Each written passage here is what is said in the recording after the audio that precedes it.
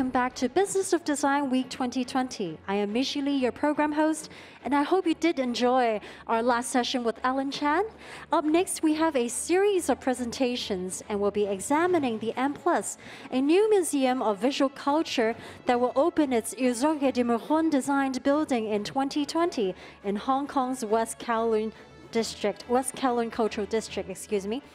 Doryun Chong, Deputy Director and Chief Curator, will introduce the panel, and we'll hear from Kingsley Jayasekera, GM for Marketing and Customer Experience, West Kowloon Cultural District Authority, as well as Thomas Widdershoven, co-founder, designer, and director of Thonik. Please welcome Doryun, Kingsley, and Thomas.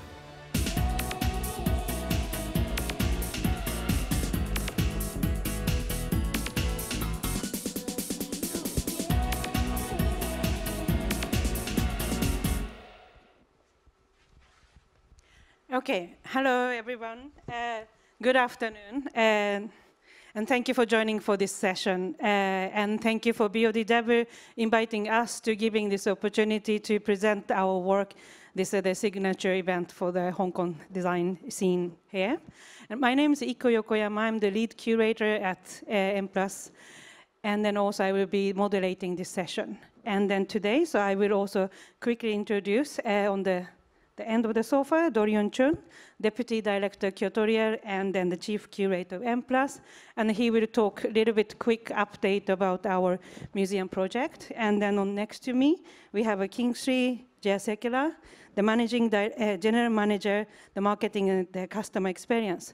As we're going to talk about M+ branding today, so the Kingsley will give us a little like a brief, what was a design brief was given to the designer who we selected, Thonik, Amsterdam-based designer. And then let's see if Thomas is here today on the big screen. Thomas, hello. Hi, Thomas. Are you there? Do you hear us okay? Hi, hello, hi. Yeah, so Thomas is joining from Amsterdam, I guess, at your new studio and home. Right? I guess. No, at home. No? Okay, you're at home today. Okay, anyway, it's a Saturday. Okay, so we will soon coming back to you, Thomas, but then I will hand over to Doryun first. Thank you so much, Ikko, for that introduction, and thank you, as always, of course, the Business of Design Week for giving us an opportunity to give an update on the development of the project, the M+ project.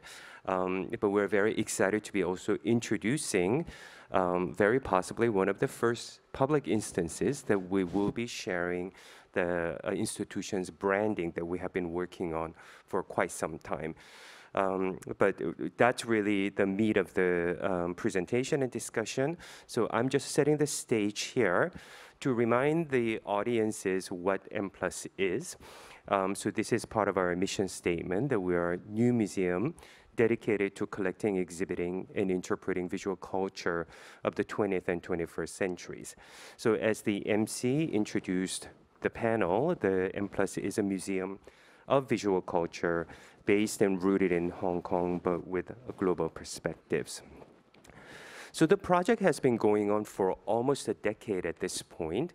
And as you can see here, we're building one of the largest museums of largest modern and contemporary visual culture museums in the world. And just to give you a sense of the scale, that the M+ building is about 65,000 square meters. And in terms of its physical scale, as well as its cultural ambition, it is very much up there with other major institutions such as Tate Modern in London and Museum of Modern Art in New York. M+ is being built in the West Kowloon Cultural District, one of the largest and most ambitious cultural district building projects in the world, of more than 40 hectares with a dozen cultural institutions to be built over the years. And then the institutions are already coming online, and the next up is M+, and then we are planning to open sometime in 2021, more second half of 2021 is what we are now projecting, considering all of the delays and disruptions that happened in this unprecedented year. So I'm going to just show you a quick video Of the building construction, so here is a Herzog and de Meuron designed building that has been under construction since 2015. It is really at the very final stage of construction. You can see here the landscaping on this expansive rooftop terrace is being completed, and then we're in the final stage of statutory inspection for us to attain the occupation permit. And of course, that sets the course for what the museum professionals do to go in and install a significant part of the permanent collection that we have been building. And that's also a very important aspect of the work that we have been doing over the last several years to build a permanent collection that from scratch to now, which consists of almost 8,000 objects plus more, close to 40,000 archival items, collection of design and architecture, moving image, and visual art, and Hong Kong visual culture that we have been building. And then also the team that we have been building, an international team of museum professionals, now almost 200 people coming from many nationalities. So just to finish off my little introduction, I will just show you some images of one of the features of the Herzog and de Meuron design building. So the Victoria Harbour facing south side of the building's facade is lined with LED lights, very high-powered LED lights. And then here are some images of the testing that we did in early November. So seen from on the waterfront of the cultural district, about 200 meters away, as well as on the bottom left image, seen from across the harbor from the central pier.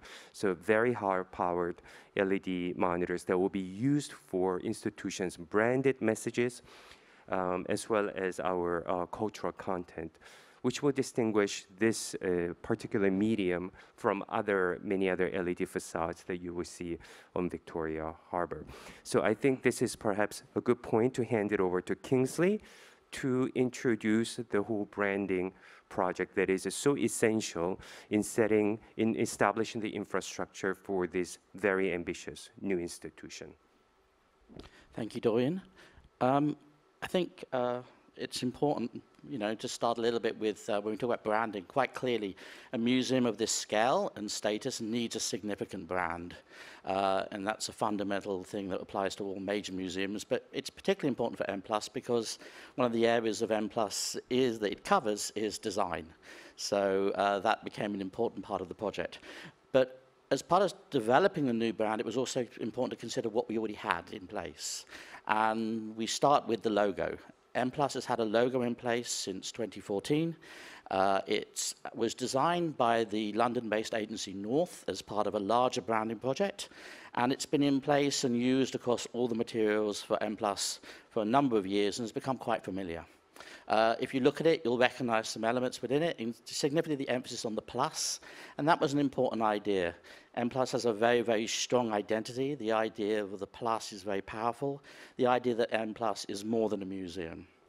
If you look at it, you can see there's some element there that reflects itself, i.e. you see with the plus in the design, you have the horizontal plinth and you have the vertical tower, and there's an angle that runs under the plus, which symbolizes the light, the shadow from the sun under the building, but it also creates this interesting angle idea. The M+ logo was developed as part of a wider project, which included the West Kowloon logo, and you can see it here sitting underneath. The West Kowloon logo uses the same font and features again the same angle idea cut into the Chinese and the Latin characters. And you can really see how at the middle of it, you see at the heart of this, the T of West and the K of Kowloon become an HK, so symbolizing the idea that Hong Kong is at the heart of this project.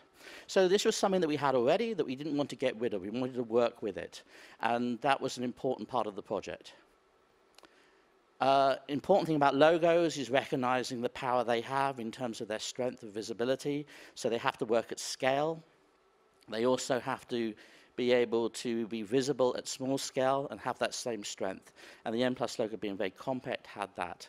So we were very much going out trying to find a design agency who could take that and take it further into a new direction. The M+ logo, up to now, had been used with a series of posters for exhibitions. These are all the exhibitions at the M+ Pavilion. And there was a star that was in place that was developed by 2x4, another agency, which worked on a label model and also focused heavily on type, which is a pretty conventional way to go and worked effectively, but really didn't deal with some of the things we really wanted to do. So we had a tender, and in the end, we were very pleased and excited to meet Thonik and select them to do the branding work.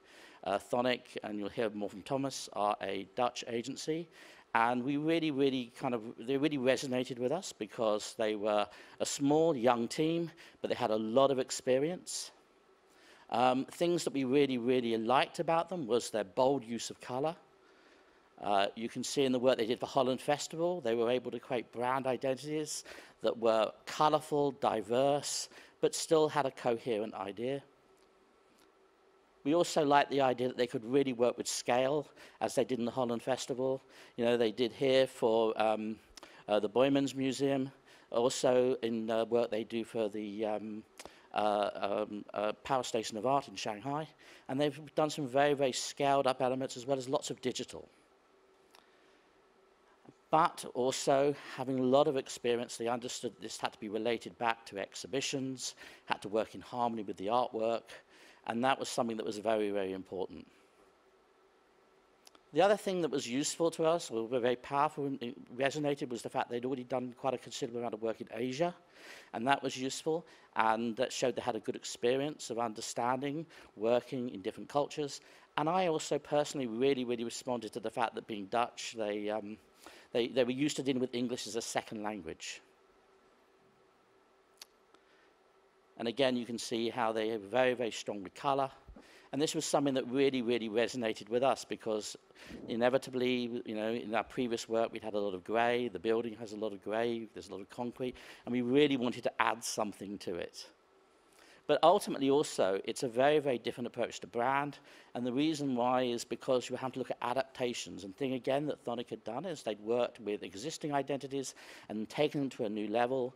They'd worked in how they can, in different formats, whether it's digitally or whether it's in retail. And they had a very adventurous approach to this, which is something that I think we really wanted to see, something that would push us to a new level. And that's really a significant thing, because realistically, the museum of brand of today has to be much more than a museum. The modern museum has to be fully engaged in digital. It has to have a very strong retail element. It has to deal with blockbuster exhibitions where you have this star content, but you still need to maintain the brand. And it has to work in areas like learning and participation. And from experience, the issue is the fact that often these different elements stretch the brand and can actually kind of break it down. So the idea was creating a structure that would allow us to tie these things together, that would give them freedom to thrive and also remain part of the brand identity. So that was the brief that we gave Thonik. Okay, thank you, Kingsley. So we will call Thomas again. So Thomas Widdershoven. Hello, Thomas, back again. So as so we briefly introduced the co-founder and the designer and director, Thonik. So we will hear Thomas, how did you respond with our brief? But it's also how you create a very new, strong visual identity, which is kind of how it's integrated to the Hong Kong visual landscape. So please. Okay. Thank you. I see myself a little bit slow compared to what you see. So I have to speak a little bit slowly, I think, in my opinion. Okay, let's try. So we will talk quite a bit about the color of M+, but first I want to show you a few images of our work.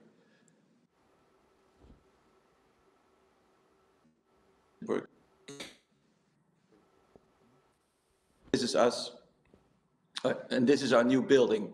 So we just made a new building in Amsterdam. We were able to get a plot in the center of the city. We were able to build a whole studio with run downstairs and a very typical stripy design.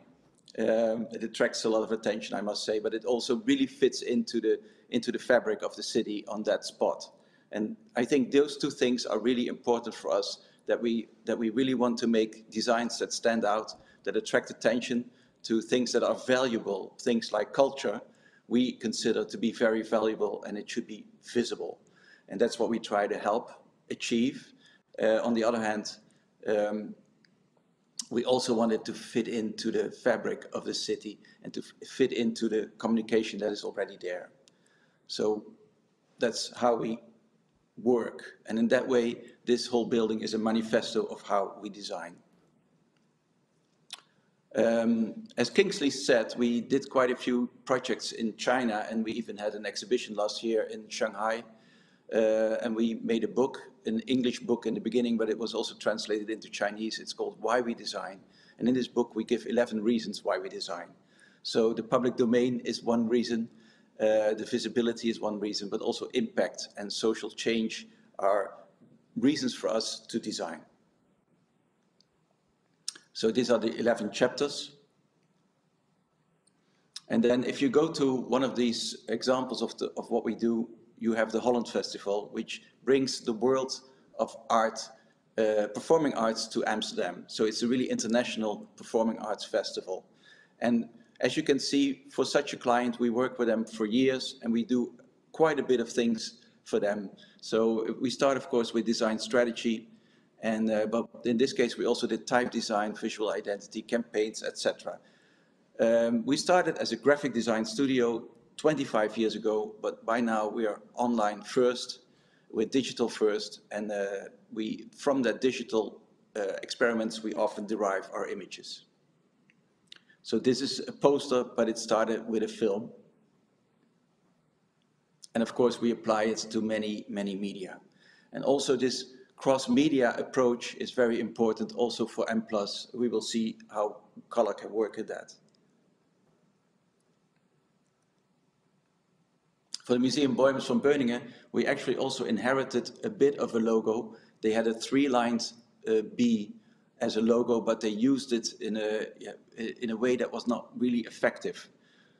So we applied it in a different way. We went back to the designer of the original typeface, which was Lance Wyman, who did the three-lined type for the Mexico Olympics in 1968. And since previous designers had adopted the lines, we went back to him, discussed it with him, how we could reuse it and make it more now. And of course, we use a lot of moving graphics to promote the experience, the exhibitions at the site. So we went back to culture, to the culture heritage, really talked to him, but also applied it in a totally new way. And indeed, we were able to have, in the total customer journey, we were able to have a very strong moment of arriving at the museum, where we did, together with artists, we did, together with the artists, we did a whole plan on the floor of the address. And then, of course, we make campaigns.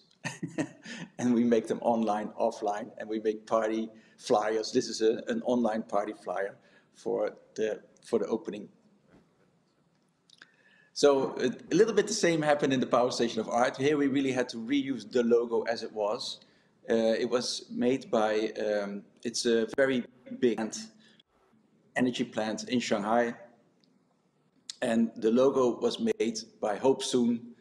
And it not only reflects the building with the chimney, but it also is a reference to the word Dang, contemporary. So it was a very meaningful logo, and we thought we could use it again. But it's also a little bit of, I don't know, old-fashioned to have this logo everywhere. So in a way, okay, let's open up the logo. Let's look at it again and see what it's made of, because that's the strength of the logo, is that it's made of a few elements. And if you take out the elements, then you get a whole new energy into the identity, and you can make the logo into a toolbox, and the toolbox you can apply to many items. And then, of course, you can also apply it to posters. So in the Emerging Curators program, we stay very close to the logo, but in all the other elements, we just take the toolbox and use it for the campaigns. So then the M+. Now the M+ is a logo that we were really excited about, because it's, first of all, the name of M+ is so well chosen, because it's so clear what it means. It means more than a museum, but it's also so strong because it's only symbols. This is the most important. So the M is still a Western type, but the plus is something that I think the whole world can relate to. And that is something that, of course, a museum like M+ wants to achieve, that it's cross-cultural. We went for a simple typeface in Chinese that would work very well with a typeface that we had developed ourselves for a Dutch broadcaster. It's called the Simplistic.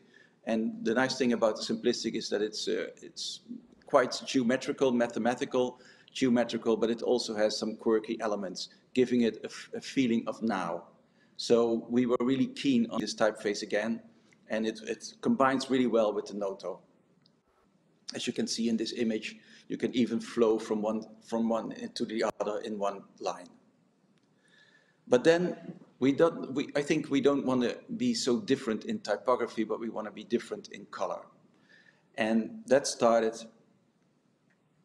with thinking about how can you really be cross-cultural if you're working with visual culture, and how can you reach people and attract people and stimulate people across all cultures. And then we turned into biology, because we don't share the culture around the world. All cultures are different, but we do share the biology of our body. And that is also because when we were, of course, as Kingsley put it, we were picked because of our colorful designs, and we have these colorful designs because they really stand out in the public domain, and we want to stand out in the public domain because we really only connect to valuable clients, to things that we really feel that add something to society, like culture does. But then we started discussing culture, the color, as we went to Hong Kong to talk to Suhanya and the whole team. And then the word gray kept on coming up. So there is a lot of gray in Hong Kong, but also in the museum, there's a lot of gray. And then at the end, Suhanya at some point said, we always start with color, but in the end, we end up with a gray item, with a gray review, whatever. So we went back to Amsterdam and we thought, how can we combine this feeling of gray, which you could say is an expression of a modest and inclusive sense of quality. How can we combine that with a color and make it into an identity? So this is gray, and we started with 50% gray because that's an interesting color, because you can put white text on it and black text on it, and it's equally legible. But then we started with biology, and we, of course, knew and rediscovered and researched the fact that actually two kinds of cells in our eyes to see, and one of this type of cells sees black and white, sees the whole range, but others pick up on the different colors. So we have one set of cells called the rods, they see black and white, and then we have three types of cones which see green, red, and blue. And if you combine all that information, you get a color image in your brain. So part of it will see reds, part of it will see blue, and part of it will see green. Other cells will see the black and white image, and together it will form full color image in your brain.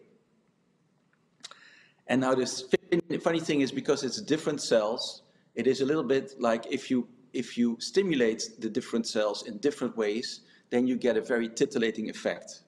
So if you have an image that has very little contrast in grayness, but you have a strong contrast in color, since your senses are titillated in a way, in a different mode, then you really feel something, and you have the same. Maybe it's to compare it to warm and cold. So if you put in something really cold, then first you feel warm. So although it's not supposed to feel that way, you do feel it, because the warmth nerves are higher to the surface. So they are attracted first, and because there is a climax feeling, you get this effect. It's difficult to explain, but it works. The effect, when we do this with color, we call it a visual tickle. So if you look at the color and you look at the out, then you can, of course, the rainbow, like yellow, orange, purple, blue, green, yellow, etc. That's the rainbow. But the red, if you would take a black and white image of it, would be quite dark, and the purple would be very dark, and the yellow would be very, very light. So if we want to have colors that are all like 50% black, then we have to adjust the yellow to a mustard, and we have to take the red into a pink, and we have to take the purple into a lilac. That means that two important colors from the Chinese culture, which is red and yellow, are not in our system, because the yellow has become a more muddy color and the red has become a pinky color. And I think that is interesting. So if you take this as a color ring, we just adjusted it from the rainbow, sort of. Then you take a black piece. So there is no difference anymore between any of the colors if you take a black and white photo.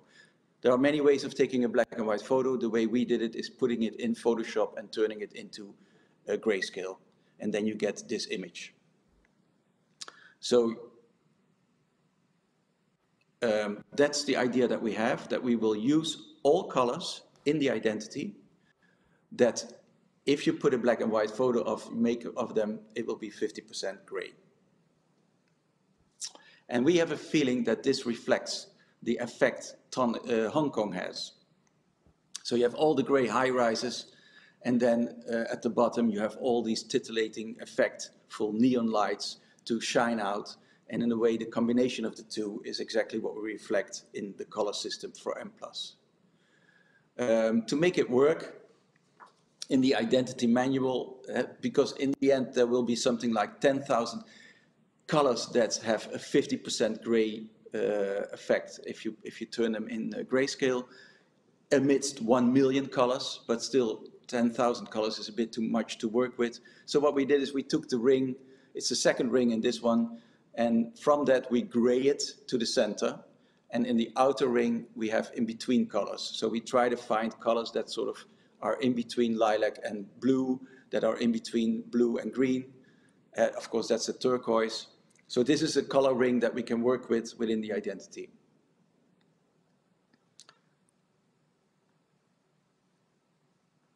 Now you, and then, oh yeah, okay. So, so basically this is the essential color ring for M+, and if you turn it around and spin it, then it becomes gray. The nice thing about the system is that it's a concept, which means that we don't pick a particular color, but we pick a concept, which means that you can apply it to RGB colors on screen, which is of course at the moment the most important medium, and of course also with the facade, which is a screen, will also be important. But you can easily, it will look a little bit different, but you will have the same effects if you use full color printing, and if you add a few Pantone colors, because full color printing is notorious for not printing well orange and green. So if you add a few Pantone colors, you can also have the same effect, but with colors. And this is how we try to put it in the identity manual. We have high contrast colors, we have medium contrast colors, and low contrast colors. So in the high contrast colors, we use 2 out of 4 high contrast bright colors. Then we go back to 1 bright color and then to 0. So in the low contrast, you can really have this sense of gray, ton sur ton colors next to each other that really reflect a certain element of quality. And in the brighter ones, you can be out there and shine and be visible. So this color system really works cross media and cross color system, but it also can even work in totally different media, like a lunchbox, because lunchboxes, of course, we cannot make for M+, but we can choose from a color set that is there, we can choose colors that really reflect our identity. And then in the building, as Kingsley already mentioned, we see that there is a nice element of the logo in the building. That's, I thought, was the most special part of the logo. And we worked with that image on the first project that we did, which is the annual review 2019. So in the orange part, you can see the part of the logo that reflects the image of the building. And then you have another 7 colors from our system onto a greenish gray background. And if you combine all these colors inside, we use them as inlays. So these are the first two colors. You see the orange and the next one. So if you combine those, you get this. And then as we move on, we make the logos smaller and smaller so that we derive a strong pattern from the logo, always with these colors in mind that we had on the cover. Of course, we also use the colors in infographics. This is the typography, simplistic and noto, and then again, we have these dividing pages where the pattern becomes more and more small, and you get a very different titillation, the smaller.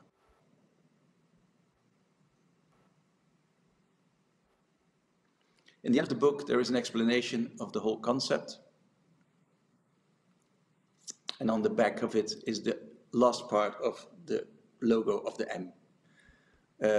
Yeah, we made a nice, because it's a gift, so we made a nice gift wrapping for the review. And this is the most expressive set of colors that you can make with M+. And with that, I wanted to end my presentation. Okay, thank you, Thomas, for your presentation.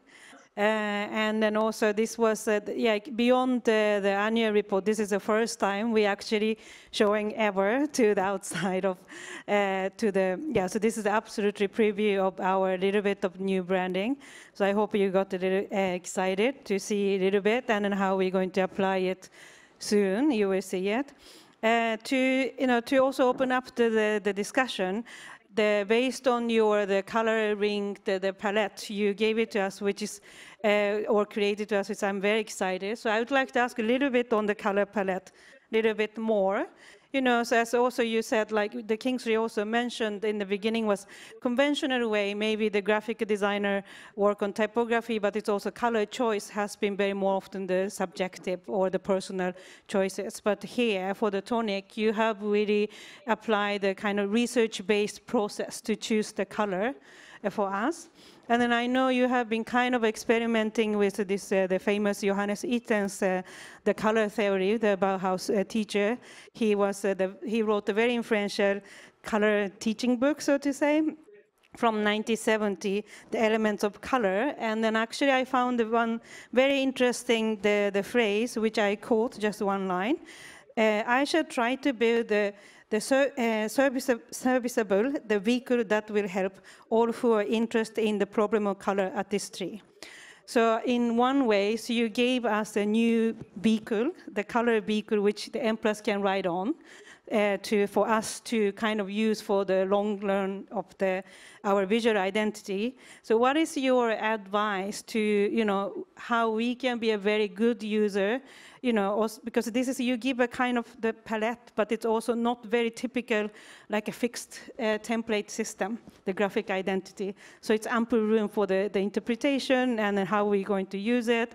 So we are very excited, but it's also like, we would like to have a little your tips, how we can be a very good user of this identity.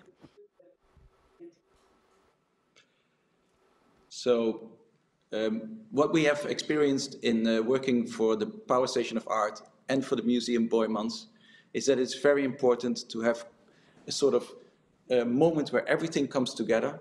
But then after that, you really have to have a lot of possibilities.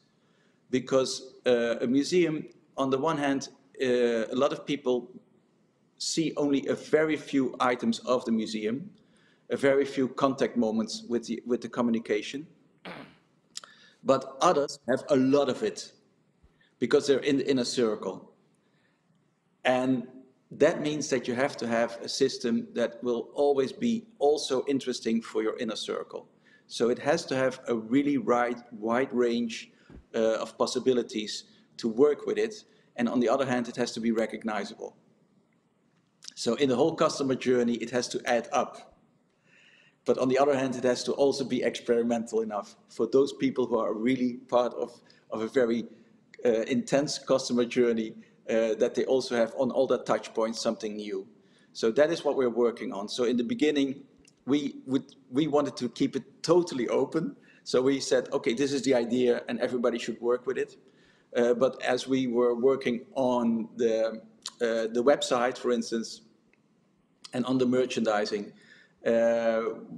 Kingsley, for one, made it clear that we had to limit it a little bit. So within the identity manual, there will be very simple keys where you can pick 2 or 4 colors that work together.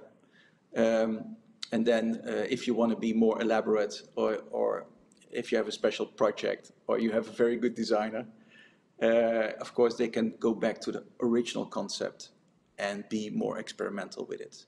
So there will be simple keys, but it will also stay a very open field.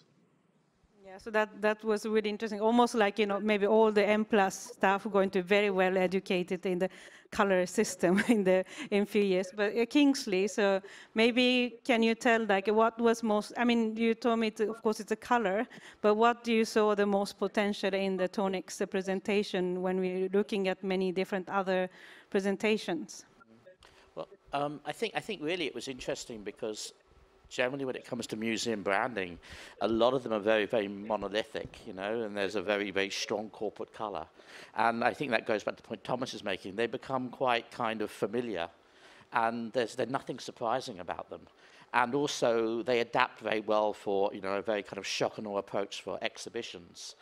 But the problem is the fact that they don't really adapt well to animation in digital. They don't mix at all to the retail. So they become quite limiting. And I think that was really what was exciting here, is the potentiality of all this, where you can really see how the colors actually, our branding will hopefully invite creativity. It won't limit creativity that you often see in terms of a style guide. It will actually, you know, get people to start thinking about possibilities. And to be honest, in the work that's happened so far in M+, it's been really refreshing to see how people have adopted the idea and how different teams, like the web team, the retail team, have really, really run with it. And they are really seeing possibilities and becoming quite excited by it. And I think that's a very, very different thing. And I feel that the good thing is that, you know, this project has a long kind of gestation period, a long build-up, and it will have a long life. You feel that people won't get tired of it, and it will grow with the organization. Yeah, it's really like for this, you said the retail team web, it's not just badging, like just put the template, put it in there. So that's also kind of everybody who involved with this, the museum activities, they have to be a little bit actively involved in this identity. And then also the question to Doryun, so maybe like we as a curators often doesn't want to have a much screaming visual identity around it when we do the exhibitions, because the artwork, design object, that's the main things. But we actually took this very bold approach. So what was your feeling about that? You know, it wasn't really difficult to sign on to it. I mean, there are 3 of the 4 people who were part of doing the technical assessment and awarding this project to Thonik, and I think we were could immediately sense intuitively that this has so many possibilities, as well as the flexibility that will be built into it, that I don't think, I mean, just based on what Thonik had already done, but along the process, I don't think there have been moments where we felt like, oh my goodness, like this is going to actually lessen what we do rather than amplify. I think you're totally right. I think the curators, you know, us curators can be a very rigid kind of a species. That's part of our DNA. But the whole institutional branding is about both enhancing and amplifying the content that curators are the main people who are creating, but also thinking about the impact publicly. And then that's not necessarily the first thing that the curators think about, but for institution, it's essential. And so I think what Thonik has created is exactly that, because that it has literally the range and the palette that can adapt to all kinds of images, all kinds of visual effects, that it will, yeah, it is extremely adaptable and flexible system. And I think it also aligns very well with what M+ is, that it is not insisting on one particular kind of a canonical art history or cultural history, but it really explores interstices, interdisciplinarity, something that is rooted in particular histories, but that are about the blurry gray areas. Yeah, in the visual culture, yes. And then maybe I would like to also go something like a continued color, but it's also the technically, maybe Thomas, because you were talking about this when you set this the 50% black, this is also the coloring matching to that. And then you talked about this mustard and pink, and you calibrated a little bit. That's also a little bit to do with accessibility, isn't it? So because as a public institution and the West Kowloon, so we are very care. So it's not just a fun, it is very functional. And then can you tell a little bit about this the accessibility thinking behind this scheme? Yeah, so on the one hand, if you pick middle gray colors, it means that the white text and the black text will be both equally readable on the background color. So that is a really a very good way of having a color set for an institution. So for instance, if you have a yellow in your color palette, you will never be able to put white text on it because it will not be visible. So since we are in the mid-range, it opens up the possibility of both white and black text on it. So the team who was working in New York on the web design, they were excited about the idea, and so they did apply those colors and they did apply white and black text on it. But in online there is also sort of tests in contrast that you have to apply to if you want to be accessible for everybody, if you want to be open to everybody. You have a certain tools online that you have to test the colors in. And then a few of our colors, although they were 50% gray, failed the test. So it was very interesting that in theory, they should have been able to match the test and to be readable enough. I think they are readable enough, but the machine did not think so. So we had to adjust a little bit. And actually, I always like it when you have a very strong concept that really makes a very specific set of tools for the identity that are different from all sets if you work from the other side, which would be taste. It's sort of, you have to as approaches in time. So it's something about for aesthetic reasons and for a certain taste and a certain style and trend and time, or do you go the other way and you come up with a concept? And that's where we normally operate. So we work with concepts. That means that we are also ourselves a little bit surprised by the outcome. So it's already in essence experimental if you work that way around, because you don't work from the visual, but you work from the idea, and the outcome will be also for the designer an experiment and a surprise. But if you work that way, sometimes you have to adopt the radical idea to the pragmatic situation of the reality. And I think a designer should be quite loose in that. So we had fun actually adapting the colors a tiny bit so that they could pass the test. So some of the colors that you find online into our system, you will find that they are 52 or 53% black, or sometimes 47% black. But we did find the whole color wheel. We could find it with small adjustments fitting the tool of accessibility. And of course, accessibility is one of the main things that M+ wants to achieve. Thank you. Let's say, maybe what should I say? There's a few questions from the audience as well. I will pick some. So the first question is, on top of the museum visual identity, is there any extension signage facility to enhance the visitors' experience in M+ Museum? Maybe Kingsley, do you want to reply? Yes, absolutely, and I think that's one of the central things. As I mentioned, I think one of the things we really liked about Thonik's design was that ability to work at scale. You know, the strength of that, and it was something that we'd kind of come to realize also as we were looking at the M+ building, as we were looking at the renderings, how much grey there was. It was actually a conversation we actually had with the architects about how much grey there was in the building and the scale of that building. So the idea that colour could play a part in that, and also that colour could harmoniously fit with the grey, is very, very interesting. So it's not about having colour that, you know, that clashes with the background. It will work with that background, and that's definitely something there. We're looking at how this works in terms of the internal digital signage, the wall spaces around the outside the exhibition areas, and obviously another big area of this is, as Doryun showed, the facade, and how it can really, really work on the facades, which would be a very, very exciting opportunity. So yes, the idea of this approach to colour will flow all the way through, and I think that's again one of the great strengths of the system. Yeah, so it's like when I saw the presentation, I really saw, you know, how the medium connects. Like as you said, our building is very lot of concrete, so it's very monochromic, the building.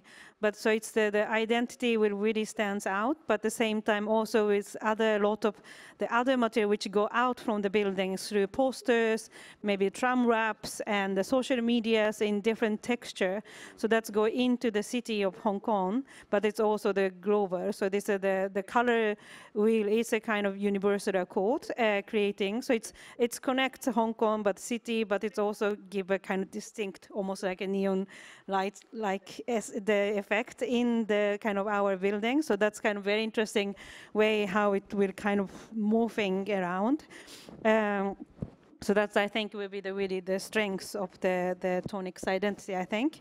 And also there's another question here. How will such branding of museum stand alongside museum that have been brand with time? Kingsley again, maybe? Yeah, okay. Well, I think that this is quite a kind of exciting step forward. You know, the safest thing to do would have been to go for a system that worked on a very strong kind of grid, very strong templates, focused on typography, and keep a very, very strong control. But again, that's not really how branding is developing now, because, you know, we're seeing these ideas develop in parallel. The idea of retail being so significant, the idea of digital being so significant. So the possibilities that come with this are much more interesting. So I think this will be a kind of step forward, especially because we aim to embrace it so fully across those areas. And what's exciting is M+ is a startup, so it can introduce all these things at the same time. The challenges are, you know, how you create a brand that is free enough to give possibilities, but also maintains a very coherent kind of idea. But I think this is something that, what was exciting was Thomas has actually proved that their approach to colour can work and their approach to digital works. They've seen that in other examples, so it's been proven. And I feel that, you know, that was one reason why we did look at how we could necessarily give people colour palettes they could work with. So a kit of colour palettes they could work with initially, and then, as mentioned, as projects develop, there's more freedom to take them further. I see. And then also, Thomas, in your presentation, you said, like, you know, your studio has been running 25 years, and then, of course, it's quite different medium from the beginning. And then you said it's changed to today's, to the digital first. When that kind of shift has started, and why that was essential to start thinking about the design, why digital first?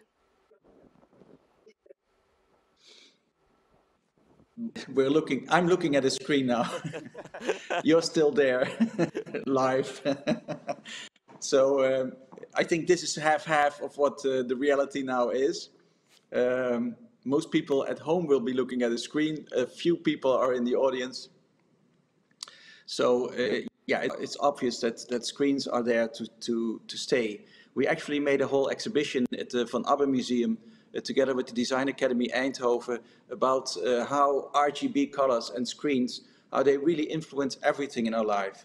Because we went from colors that reflect to colors that shine.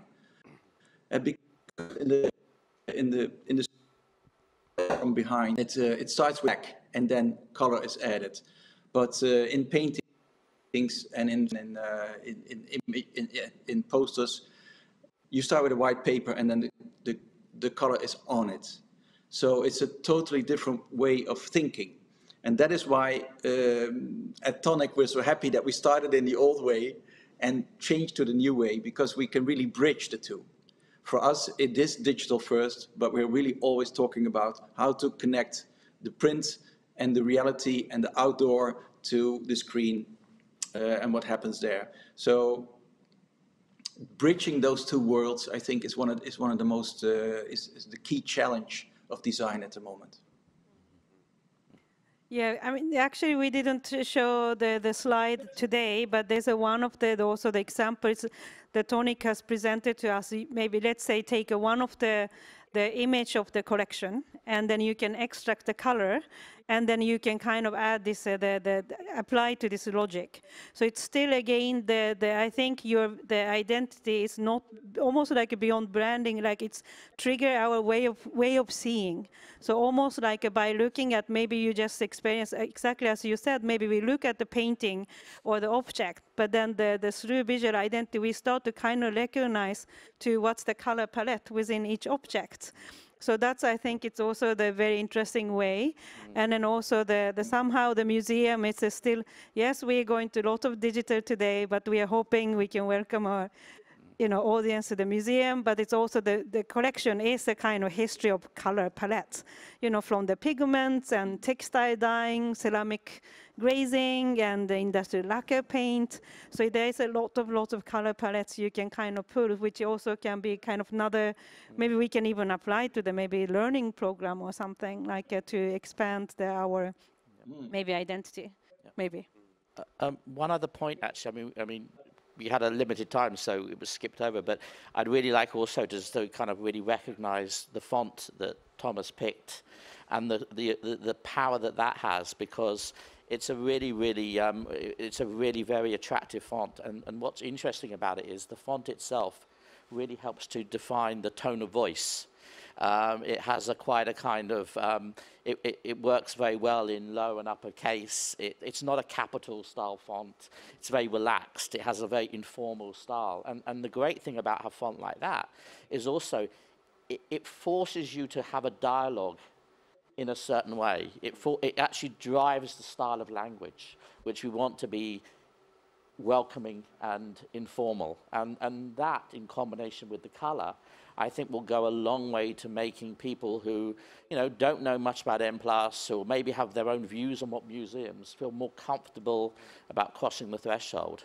And I think that's going to be a very powerful element, actually, in the design that we didn't really get a chance to talk about, but it's a really significant part.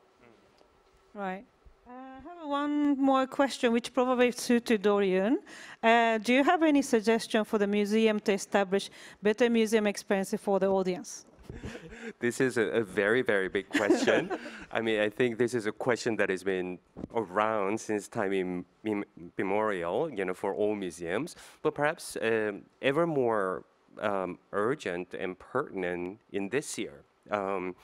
because of course museums is one of the industries that have been close to being devastated, because it relies so much, especially if you're large museums in cities that have large tourism, then of course you rely on visitorship.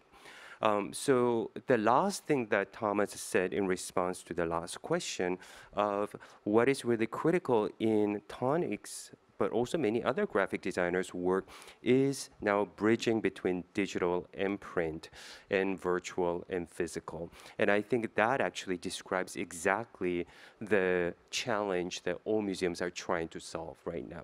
I think the question of what is the relationship between online and on-site has been around for quite some time, if not as long as the history of the internet. I remember very clearly when the Second Life, the online virtual reality game, was all the rage, I think maybe somewhere between 12 to 15 years ago. Then there was all this discussion about whether museums should have a virtual museum in Second Life. And I think nothing really came out of that. And to be perfectly honest, I think that museums are still grasping the relation, what is the right relationship between online and on-site, while of course nobody can avoid from investing a lot of financial and human resources. All museums have to do that, but I think that the grasping is still continuing. I think what's become also clear is that still, I mean, if I may say so, maybe there are many other museum colleagues will disagree, that I think that what we are doing in online space is to still drive the physical visitorship, rather than really thinking of it as a feedback loop or more creative space. Of course, in this COVID time, all museums have pivoted digitally to provide content to the public. But I think what we have to think about more is that digital isn't just in service of bringing physical visitorship to the museums. So I think that's very appropriate also in discussion of our M+ branding, because it, as Kingsley described it, it is actually a creative tool rather than simply driving PR or marketing for what museums doing in the building. Okay, thank you, Doryun. And then it's actually really, the time is really ending. And thank you, Thomas and Kingsley and Doryun, and then for the audience who's been listening on a Saturday afternoon. So hope we can meet soon in our future museum, but it's also, we have a lot of online programs as well. Thank you very much for joining us.